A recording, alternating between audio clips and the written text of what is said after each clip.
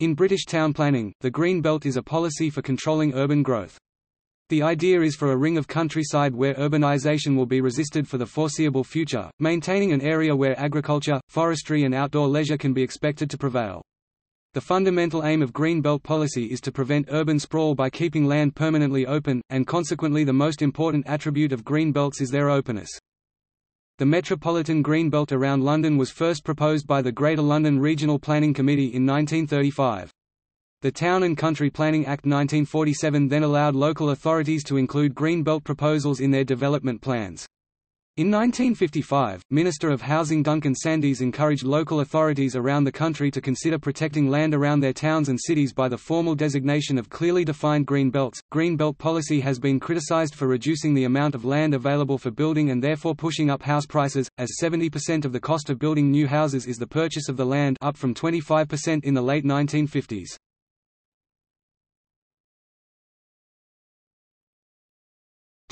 England and Wales.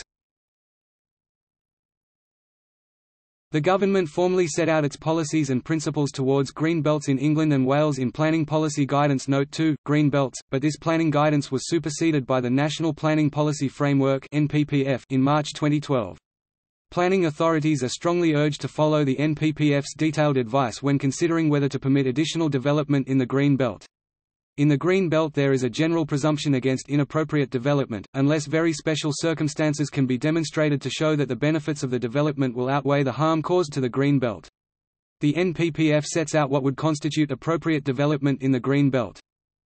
According to the NPPF, there are 5 stated purposes of including land within the Green Belt: to check the unrestricted sprawl of large built-up areas, to prevent neighbouring towns from merging into one another, to assist in safeguarding the countryside from encroachment, to preserve the setting and special character of historic towns, to assist in urban regeneration, by encouraging the recycling of derelict and other urban land. Once an area of land has been defined as Green Belt, the stated opportunities and benefits include providing opportunities for access to the open countryside for the urban population, providing opportunities for outdoor sport and outdoor recreation near urban areas, the retention of attractive landscapes and the enhancement of landscapes, near to where people live, improvement of damaged and derelict land around towns, the securing of nature conservation interests, the retention of land in agricultural, forestry and related uses.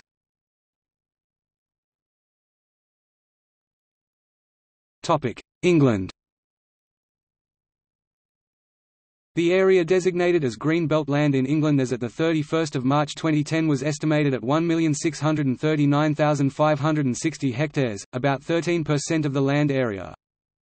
The distribution of Green Belt designated land by region of England as at 31 March in 2009, 2010, 2011, 2012, 2013 and 2014 was as follows.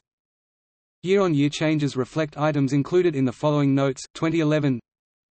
Between March 2010 and March 2011, boundary changes in 3 authorities Enfield, Slough and Vale of White Horse resulted in a small increase less than 5 hectares in the total area of Green Belt. Over the longer term, since these statistics were first compiled for 1997, there has been an increase in the area of Green Belt after taking account of the redesignation of some Green Belt as part of the New Forest National Park in 20,052,012.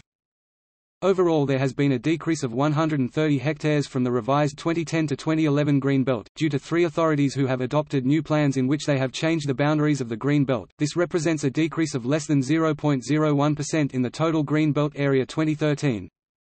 Overall there has been a slight decrease of 390 hectares around 0.02% in area of Green Belt between 2011-12 and 2012-13. In 2012-13, 4 authorities adopted new plans which resulted in the decrease in the overall area of Green Belt compared to 2011-2012. The revised 2011-2012 Green Belt in England is estimated at 1,639,480 hectares. This is a slight increase of 70 hectares on the estimated 2011-2012 Green Belt area of 1,639,410 hectares published in November 2012. This change is due to a correction of the area of one local authority's Green Belt boundary 2014.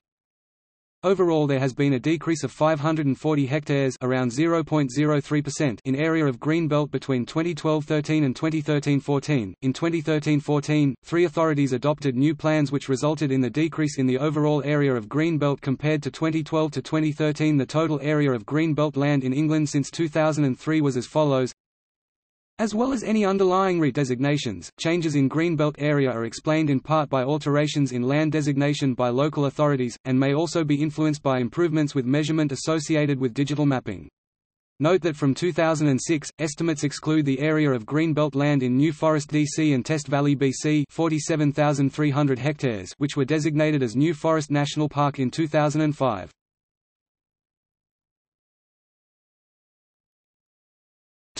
Wales. There is one green belt in Wales, between Newport and Cardiff.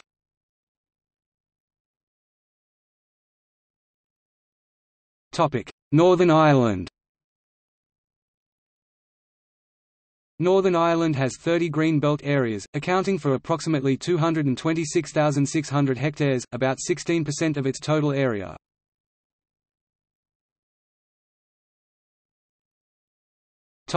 Scotland. Green Belt policy in Scotland is set out in Scottish Planning Policy (SPP) 21, published by the Scottish Government in February 2010. On 29 November, the Government published, "Green Belt Policy in Scotland 10/85." As of 2010, Scotland had 10 green belt areas: Aberdeen, Ayr, Clackmannanshire, East Lothian, Edinburgh, Falkirk and Grangemouth, Greater Glasgow, Midlothian and Stirling. There are also plans for green belts around Dunfermline, Perth and St Andrews.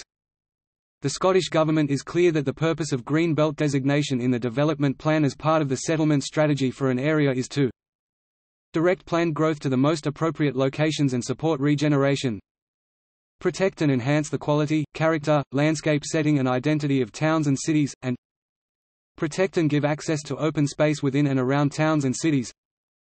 However, the Scottish Government recognises that certain types of development might actually promote and support appropriate rural diversification. Development associated with agriculture, including the reuse of historic agricultural buildings. Woodland and forestry, including community woodlands. Horticulture, including market gardening and directly connected retailing. Recreational uses that are compatible with an agricultural or natural setting, and essential infrastructure such as electronic communications infrastructure and electricity grid connections. The government requires that locally established green belt plans maintain the identity of a city by the clearly establishing physical boundaries and preventing coalescence, provide countryside for recreation of denizens, and maintain the landscape setting of the city in question. In its Planning Policy 129, the Scottish Government states that all public bodies, including planning authorities, have a duty to further the conservation of biodiversity under the Nature Conservation Scotland Act 2004, and this should be reflected in development plans and development management decisions. Biodiversity is important because it provides natural services and products that we rely on, is an important element of sustainable development and makes an essential contribution to Scotland's economy and cultural heritage.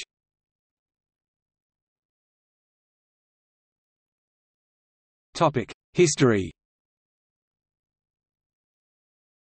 The term emerged from continental Europe where broad boulevards were increasingly used to separate new development from the center of historic towns, most notably the Ringstrasse in Vienna. Various proposals were put forward from 1890 onwards, but the first to garner widespread support was put forward by the London Society in its Development Plan of Greater London, 1919. Alongside the CPRE they lobbied for a continuous belt of up to 2 miles wide to prevent urban sprawl, beyond which new development could occur. Implementation of the notion dated from Herbert Morrison's 1934 leadership of the London County Council. It was first formally proposed by the Greater London Regional Planning Committee in 1935, "to provide a reserve supply of public open spaces and of recreational areas and to establish a green belt or girdle of open space." It was again included in an advisory Greater London plan prepared by Patrick Abercrombie in 1944, which sought a belt of up to 6 miles wide. However, it was some 14 years before the elected local authorities responsible for the area around London had all defined the area on scaled maps with some precision, encouraged by Duncan Sandys to designate a belt of some 7 to 10 miles wide.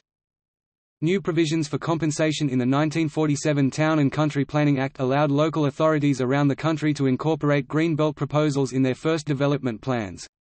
The codification of Greenbelt policy and its extension to areas other than London came with the historic Circular 42/55 inviting local planning authorities to consider the establishment of green belts. This decision was made in tandem with the 1946 New Towns Act, which sought to depopulate urban centres in the southeast of England and accommodate people in new settlements elsewhere. Green belt could therefore be designated by local authorities without worry that it would come into conflict with pressure from population growth. As the outward growth of London was seen to be firmly repressed, residents owning properties further from the built-up area also campaigned for this policy of urban restraint, partly to safeguard their own investments but often invoking an idealised scenic, rustic argument which laid the blame for most social ills upon urban influences.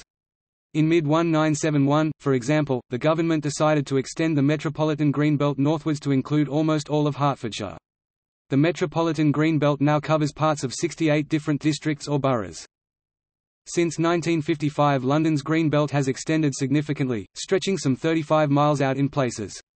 London's Green Belt now covers an area of 516,000 hectares, an area broadly 3 times larger than that of London itself.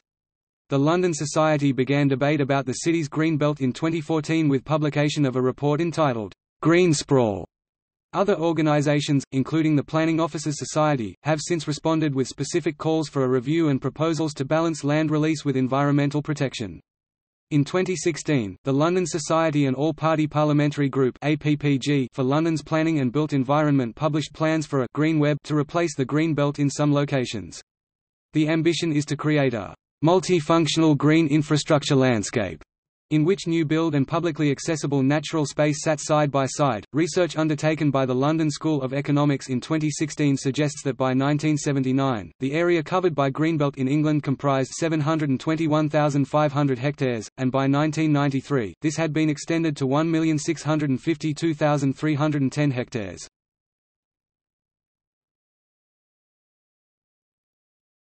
Topic: Criticism. Several academics, policy groups and town planning organisations in recent years have criticised the idea and implementation of green belts in the UK. Green belt policy has been attacked as too rigid in the face of new urban and environmental challenges, principally the lack of housing available in many cities in the UK. The policy has been criticised for reducing the amount of land available for building and therefore pushing up house prices, as 70% of the cost of building new houses is the purchase of the land, up from 25% in the late 1950s. It has also been claimed that areas of green belt can be of unremarkable environmental quality, and may not be well managed or provide the recreational opportunities originally envisaged.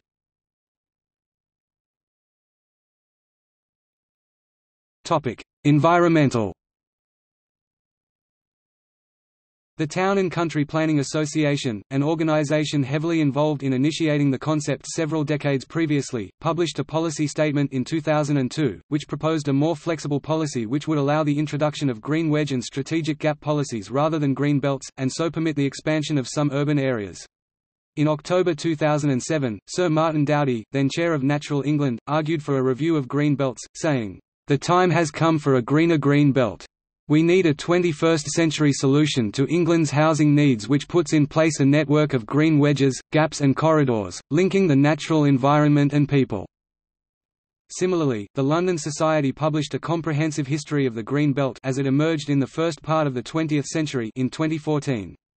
Authored by the influential English urbanist Jonathan Manns, this called for a move away from the simplistic and naive idea that countryside is a sacrosanct patchwork of medieval hedgerows and towards an empirically informed position which once more recognizes housing as a need to be met in locations with appropriate environmental capacity.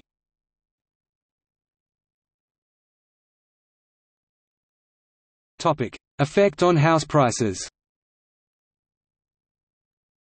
The Economist has criticized green belt policy, saying that unless more houses are built through reforming planning laws and releasing green belt land, then housing space will need to be rationed out. In March 2014, it noted that if general inflation had risen as fast as housing prices had since 1971, a chicken would cost £51, and that Britain is building less sick homes today than at any point since the 1920s. According to the Independent Institute of Economic Affairs, there is overwhelming empirical evidence that planning restrictions have a substantial impact on housing costs, and are the main reason why housing is 2.5 times more expensive in 2011 than it was in 1975.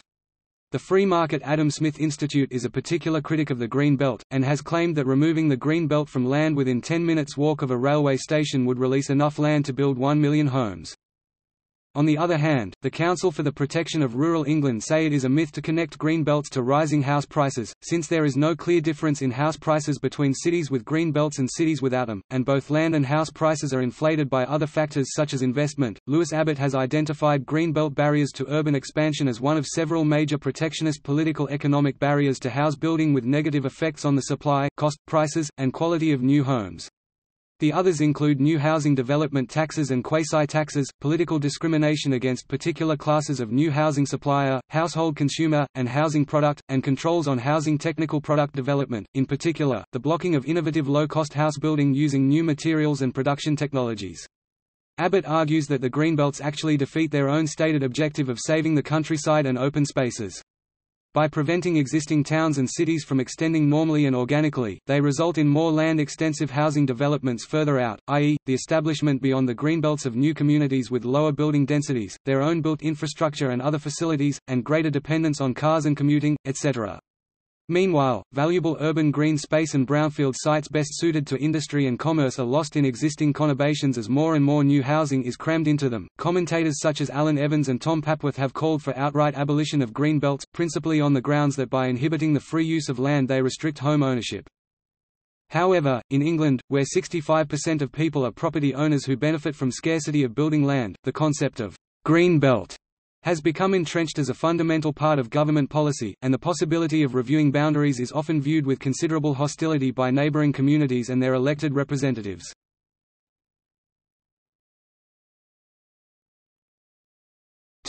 Related concepts. The general concept of green belt has evolved in recent years to encompass green space and green structure, taking into account urban greenspace, an important aspect of sustainable development in the 21st century. However, while in general these concepts are quite distinct in the UK from the Green Belt as a statutory development plan designation, an exception occurs in London where land may be designated as Metropolitan Open Land (MOL). Areas of MOL are subject to the same planning restrictions as the Green Belt while lying within the urban area. In 2005, the European Commission's Cost Action C11 Cost European Cooperation in Science and Technology undertook in-depth city case studies into cities across 15 European countries.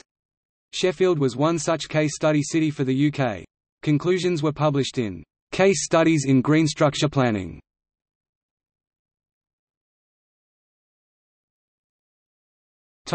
See also: